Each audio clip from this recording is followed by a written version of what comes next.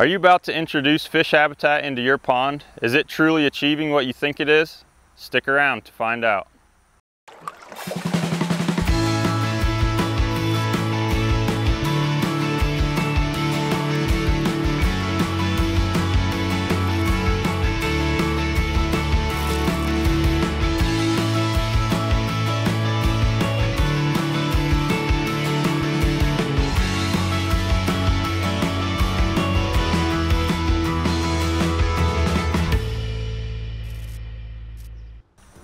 Hi guys, I'm Wes Goldsmith, Fish Management Specialist here at Aquatic Control. And today we're going to talk about two different types of habitat in your pond, simple or complex. First up, we're going to talk about simple habitat. This is going to be great for attracting fish to a specific area. It's going to attract adult bluegill, largemouth bass, crappie, any of your common game species. They're going to like to hang around this at different times of the year. But this is really going to allow anglers to increase their catch rate while they're fishing. And this habitat may change the way that you fish your pond, but it's rarely going to change the trajectory of your fishery. Now we're going to talk about complex habitat. This is going to be great for protecting the young of year or small fish in the pond. This can actually help change the trajectory of your fishery. By increasing complex habitat, you can allow more bluegill to avoid being eaten as they grow into larger sizes. And this is going to be extremely important in a bass crowded scenario as we're trying to rebound your forage base. Complex habitat can still attract adult fish and can still be a great place to fish around. So we have a few examples back here today that we're going to look at. We're going to walk through and show you the difference between simple and complex habitat. Again, we're going to start with the simple habitat. First here we have a mossback trophy tree. You'll see you still have the arms and it may look complex to some, but the biggest thing to notice here is there's a lot of big spaces here. Your arms are spaced out. A lot of times we're going to use this off by itself. We're going to use this much more as a fish attractor than something that's complex and going to protect your small bluegill and small forage fish like we were talking about before. Over here we have this is more of a DIY structure that you can build. It's just 3 pallets, attached together as a triangle. Again, you have the spaces here, big space in between. Both of these examples we're going to use more as a fish attractor. You're going to protect some fish, but that's not really what you're accomplishing. You're not changing the trajectory of your fishery by using these, especially when they're spaced out. So before we dive into the really complex stuff, I'm going to show you a quick example of how to improve a simple structure and increase the complexity. So here we have the pallet structure that we already talked about. And here we have another DIY type of structure, just kind of imitating a brush pile. There's some Quikrete here and some tubing. Pretty common, you'll find different pond owners trying this kind of thing.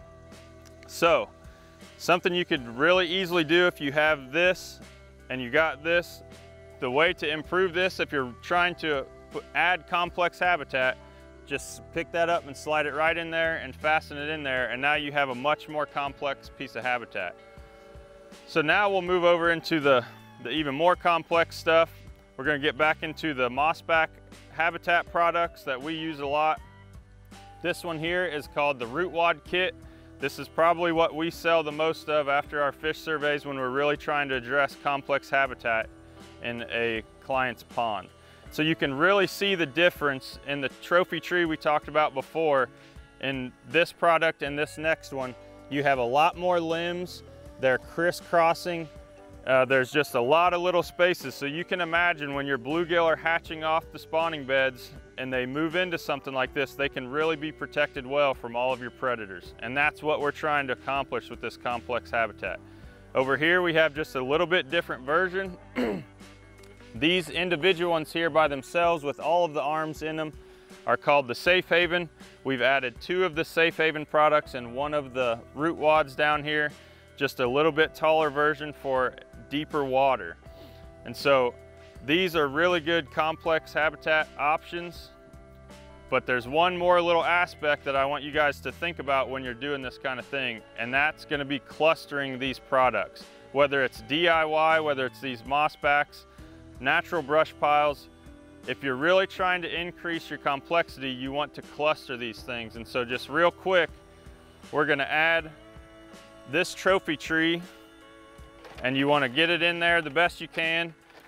You just want it to be close. You want to create more edge habitat and more complexity.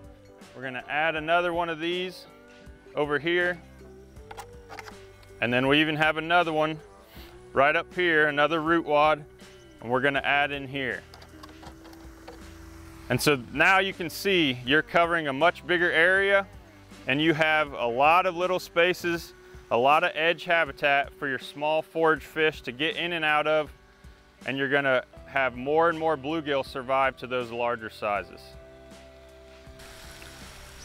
So if you've stuck around this long, we wanted to just give you a couple extra bonus tips here to think about when you're doing any kind of habitat installation into your pond. So here we have kind of, you know, some form of a brush pile. This is pretty complex, but if I were going to put it into a pond again, I would want to cluster this together.